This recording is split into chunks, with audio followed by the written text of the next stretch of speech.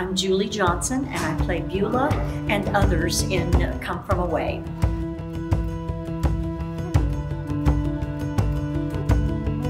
The premise of the show is that there are 12 actors that end up portraying several thousand people that were in either natives of Gander, Newfoundland, and the people that helped, or the people that landed in the plains. And so we represent several stories, and we all get to play different characters at different times to help propel the plot and help show what all went on up there. Because when you had almost 7,000 people land in airplanes within about an hour-and-a-half period into towns that totaled about 7,000 people, there were a lot of stories that happened and a lot went on, and so many wonderful, wonderful people that pulled together in this little small town.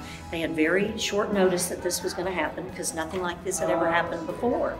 And when all those planes were grounded and they had to land somewhere, Gander happened to have an airport large enough from the World War II era and also from the 60s when planes used to have to stop and fuel before they could get on into the United States from Europe.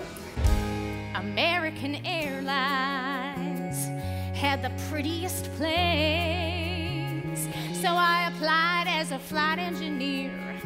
So they happened to have an airstrip that would work, and then all of these people, this was just thrown into their laps, and they, pulled everything together, clothing drive to give people a change of clothes and food, and they made 3 meals a day for 5 days for 7,000 people. Just do that math.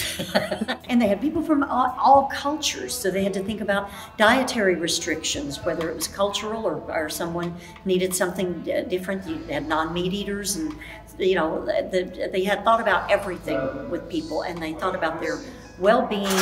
They also thought about their mental well-being, so they would have gatherings where they played music. We get that on stage. We have a wonderful Irish band. He's waving from the dock, heave away, me jollies heave away. And if we do return to you, we'll make your cradles rock, heave away, me jollies. Music was such an important part, and is such an important part of the Newfoundland existence, and they brought music to these people to help calm them and help get their minds off of things.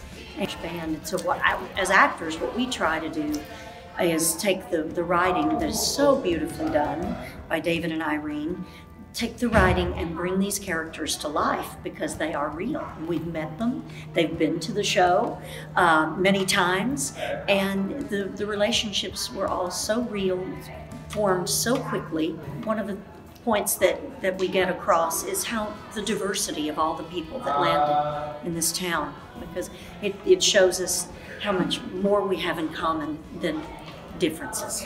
You are here at the start of a moment. We get to play real people, and we get to play real stories, and that's a really, really rare opportunity. 1986, the first female American captain in history.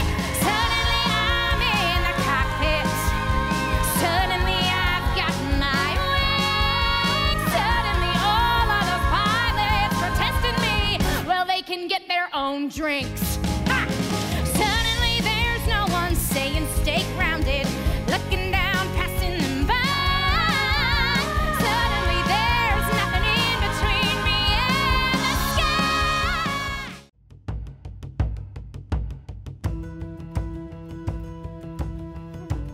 It is going to feel so breathtaking because we cannot help but think about and remember the horror of the tragedy that was 9/11 and the unexpected life change for over 2,900 people and their families. And yet, like the phoenix out of the ashes, we rose. And people lost loved ones, they lost relatives, they lost friends. But as happened with these passengers, they all gained. They gained friendship, they gained kindness, they gained a sense of that the world would right itself again. but we can't ever forget. We can't ever forget what happened. But we have to live on to honor the people that lost their lives. And we are so fortunate that we get to present this show because it reminds people of people who were lost, and it reminds us that those of us who lived have a duty to live life to its fullest.